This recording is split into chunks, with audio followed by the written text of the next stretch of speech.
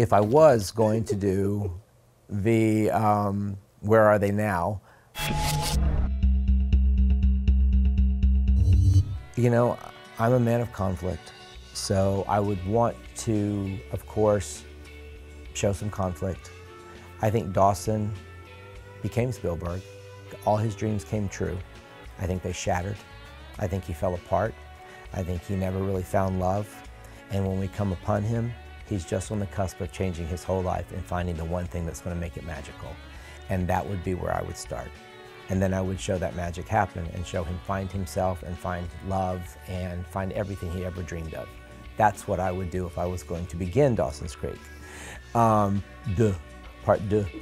I think Pacey and Joey got married. I think they had a family. I think there were troubles. I think they got a divorce. And I think that when we meet them, they're in a very, very dark place. But there's still something between them that forces them to come together and raise their children. And as they seek out happiness with others, they just keep coming back to each other, and they just can't stop that magical thing that exists between them and that bond they have. And I think we would sort of have to watch them fall in love all over again as middle-aged adults.